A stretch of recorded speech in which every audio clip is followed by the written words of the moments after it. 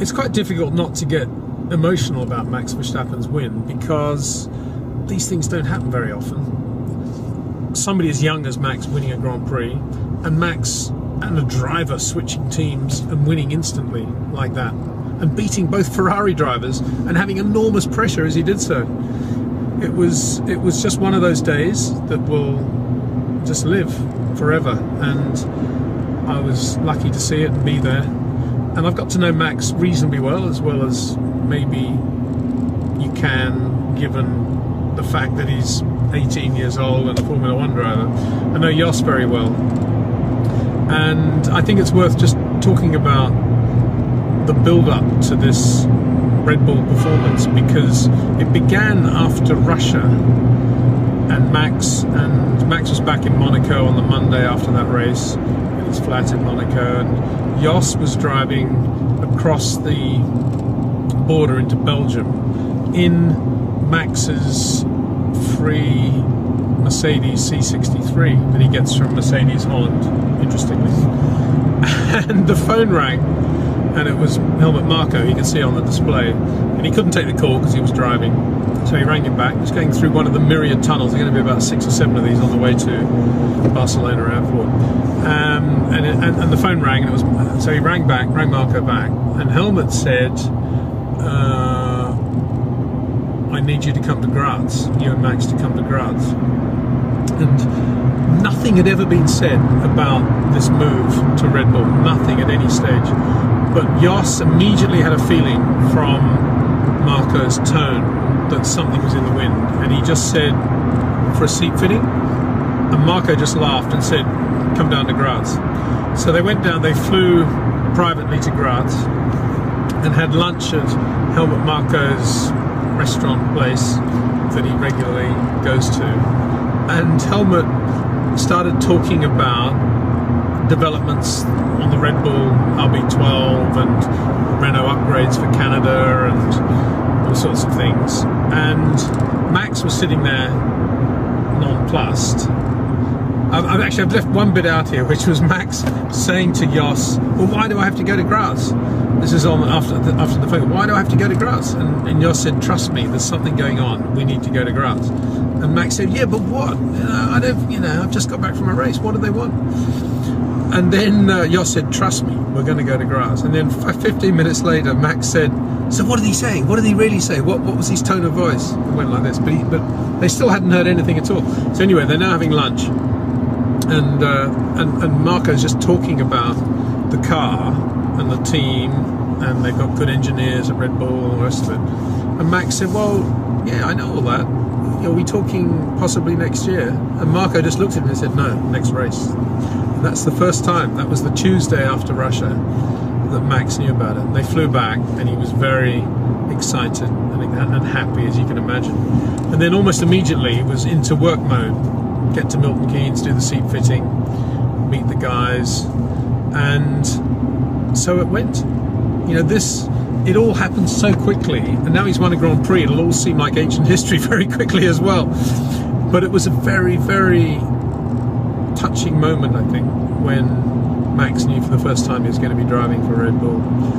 And he just did a perfect job. You know, he was straight into the car, adapted straight away. There's lots to adapt to, different steering ratio, different feel, different dash, obviously different power unit, different everything. And within, whatever it was, a handful of laps, he was right on the pace, within a tenth or two of Daniel Ricciardo.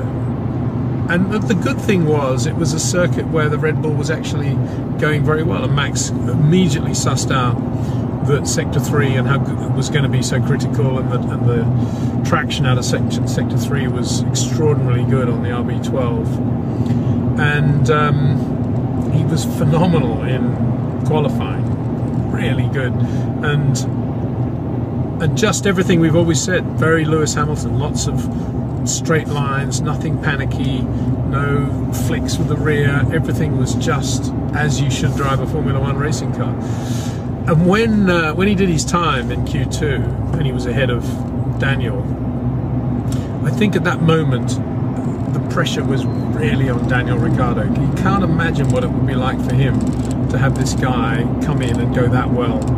And Daniel only had one run, as we know, and went out and did that time and beat Max by 2 or 3, 4 tenths. And no problem for you and I would think, great result, and Max would have come out of qualifying thinking, yes.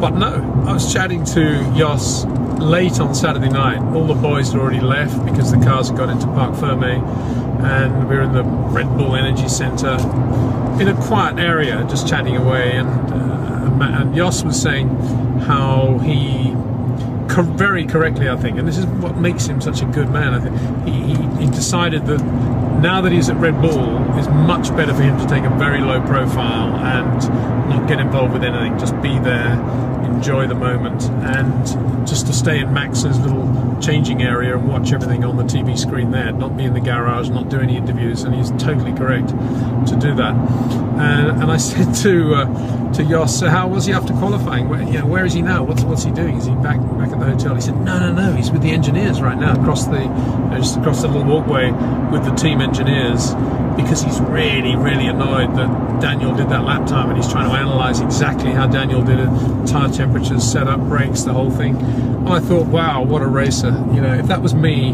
I'd be just sitting back thinking what a great day that was. But no, he was actually quite annoyed with himself that he didn't get more out of the car on the last run in Q3. And then, as I say, I was watching out at Sector 3, which is the definitive sector, I've always felt, at Barcelona, because that leads onto the straight. And as it turned out, it was absolutely the definitive sector, because Kimi just could not get near enough, as we now know, late in the race, to make a move, even with the assistance of DRS. But watching the two Red Bulls in the first early phase of the race was absolutely surreal, because they were just pulling away from the field, the two of them, and they were driving as if it was ice on the track. And they were on soft tyres at this point, don't forget, soft compound tyres. But they looked really slow, and yet they were pulling away at a second a lap from, I think it was Carlos Sainz. And then Vettel got clear and started to catch them quite quickly. And at that point, everybody, I think, thought, Vettel victory here, that's what's going to happen. But then he got to sort of holding station position, and all of a sudden his tyres started to go away, and it became the mode for the pit stop.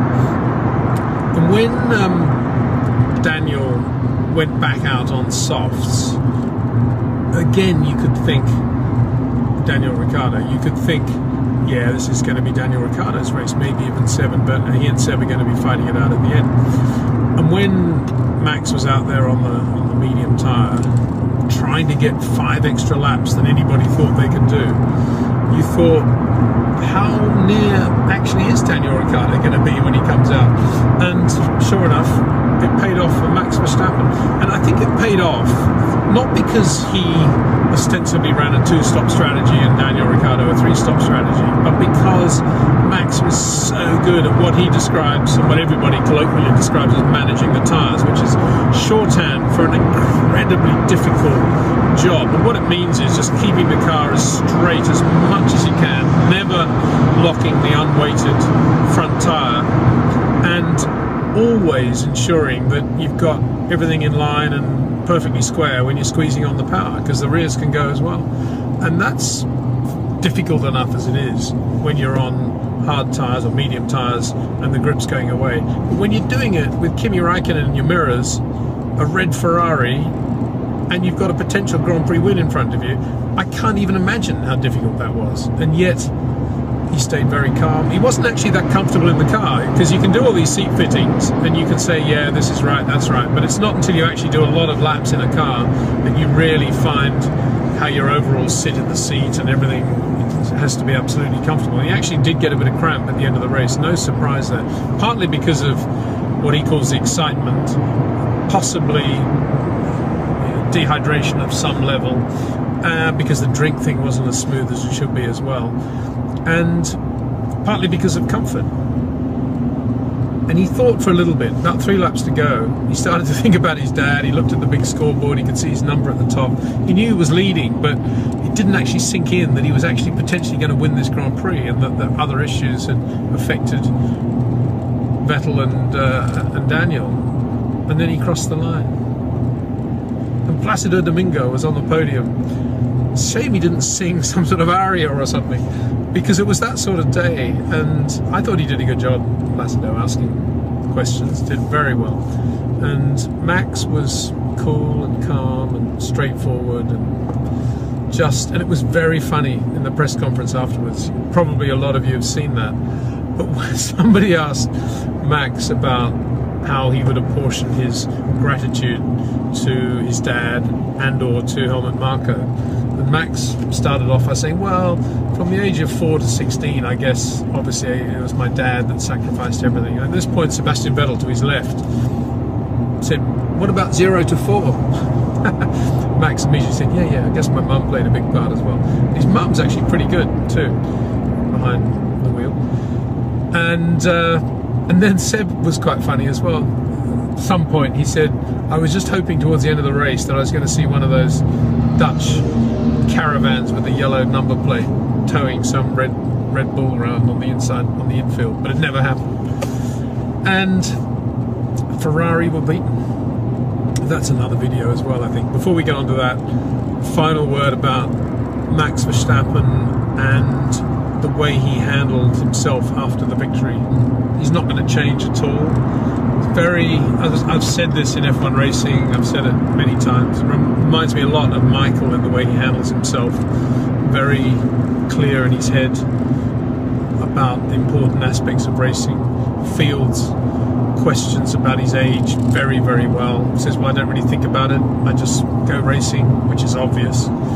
And I think we've had the birth of a new superstar here, and I think he will become huge because he's so good.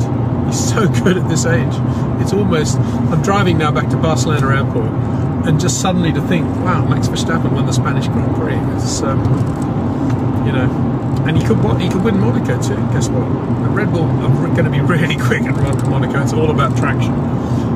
He's got to beat Daniel Ricciardo. Not going to be easy. And of course, you have to feel for Daniel Ricciardo at the end of this Grand Prix.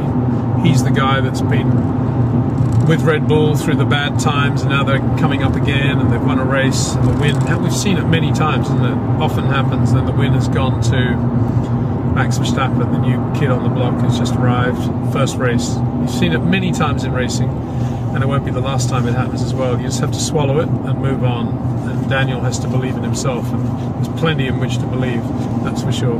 The other guy that you'd be really feeling for would be, not Carlos Sainz, because he had a good race and he's there, and Toro Rosso is still doing his thing, but Daniel Kvyat, who was a grandstand observer of the Vettel-Ricciardo battle when he was being lapped, or just lapped behind, and who would have come in after the race to find that Max Verstappen had won the Spanish Grand Prix. So it wouldn't have been a good day for Daniel Kvyat. But what a day for Max Verstappen. And both Ferrari drivers, to their credit, after a while of answering questions, said, yeah, but you know, we shouldn't be talking, this day belongs to Max. And they're absolutely right.